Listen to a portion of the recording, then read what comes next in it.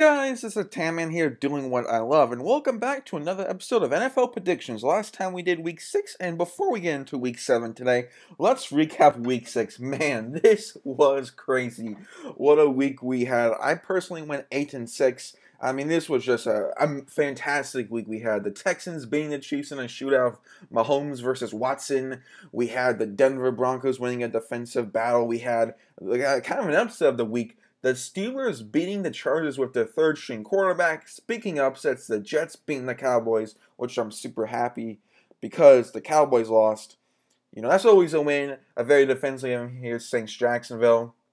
What a comeback by Seattle. Vikings destroyed the Eagles. Panthers won in London. We had the whole ref fiasco on Monday night. 49ers still undefeated. Just what a week. Probably one of the most...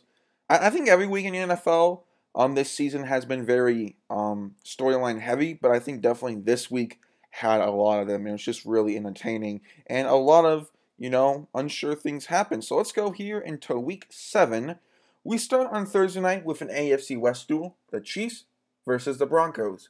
The Chiefs started out this season 4-0. I thought, hey, they'll probably make it to the Super Bowl, maybe even win it. But since then, they have lost to the Colts and the Texans, and for me, I think they're going to lose a third game.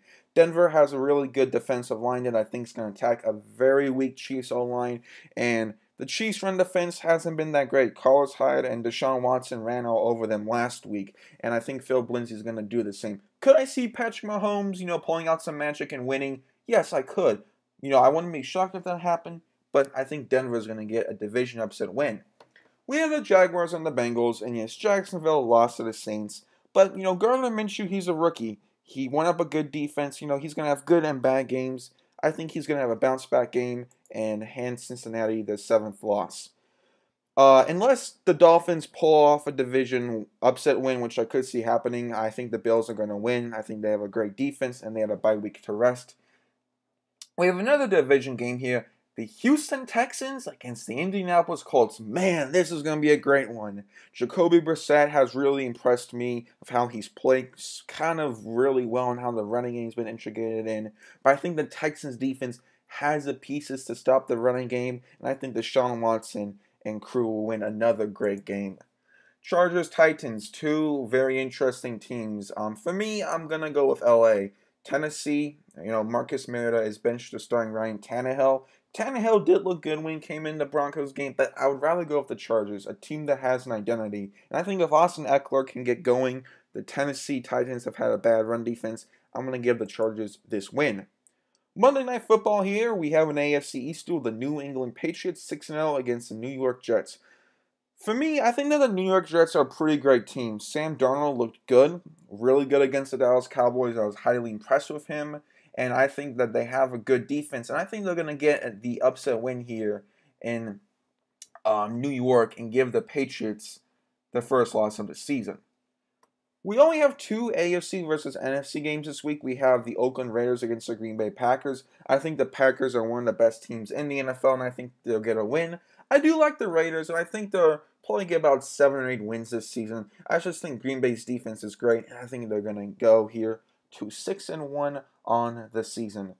Man, I am so excited for this game. The Baltimore Ravens taking on the Seattle Seahawks. Battle of the Birds. We have Lamar Jackson versus Russell Wilson. Two quarterbacks who have been amazing to watch. However, I'm a Ravens fan, but I'm going to go with the Seattle Seahawks. Even with the Ravens getting that trade for Marcus Peters, I just feel like that the defense still has some holes to figure out. And Russell Wilson's been playing at an unbelievable level. I think the Seattle Seahawks will win a very highly entertaining game. Also, since Seattle, very hard place to win. I do hope Baltimore wins, but I don't think they will. NFC here, we have the Rams taking on the Falcons. The Rams got Jalen Ramsey, but I think Falcons win. Their defense hasn't been that great, but Jared Goff and LA have not impressed me at all. Matt Ryan has played really well. And I think they're going to win here. I just think their offense, it's who do I trust more, Matt Ryan or Jared Goff? And I trust Atlanta a bit more here. I could see LA winning, but I'm going Atlanta. We have the Cardinals taking on the Giants here. Cardinals on a 2-game winning streak, and I think that'll extend here in New York. Kyler Murray versus Daniel Jones, two rookie quarterbacks this season. Daniel Jones has impressed me, but he's been very inconsistent.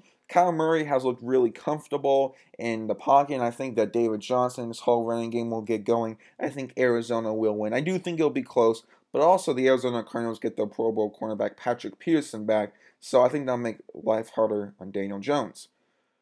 Man, Vikings-Lions. This is going to be a great one. Oh, man. Minnesota's coming off a dominant win over Philadelphia, but the Lions are coming off a loss against the Packers, where the referees made some questionable calls, and I think they're going to get the win. I just think Detroit has that feeling in them. I think Matthew Stafford is going to play a really good game. I think this will be a really close one, but I have the Lions winning it. Niners, Redskins. Redskins won the first games, but the Niners are one of the best teams. Their defense is amazing, and their offense gets it done. I think the Niners are one of the best teams in the NFL. It's either them or in the NFC. It's either them or the New Orleans Saints, who play the Chicago Bears. For me, I'm going to go with the Saints. I think the Saints defense is playing really well. I know the Bears have a good defense, but I trust kind of Sean Payton's offense more. And I think Teddy Bridgewater has been doing enough to win, and I think that, because I do think Drew Brees comes back next week, so I think in Teddy's final start, he's had a great run here, and I think he's going to get the Saints to 6-1. Then we have the Philadelphia Eagles taking on the Dallas Cowboys on Sunday Night Football here for first place in the NFC East. Amari Cooper's out. Man, this is really difficult. At the time of recording this, the Eagles have not made a trade for a cornerback. Even if they do, I still think, even if they don't, I think they'll still win. I think this will be a really close game. But I just think that they can control the clock with that offense, and I have them winning a really close game. And then there's 4 teams who have bye weeks this week. It's the Pittsburgh Steelers, the Cleveland Browns, the Tampa Bay Buccaneers, and the Carolina Panthers. So let me know your guys' thoughts in the comments below. Who do you think is going to win? I'll see you guys next time. This is Montana doing our love, and enjoy the weekend. And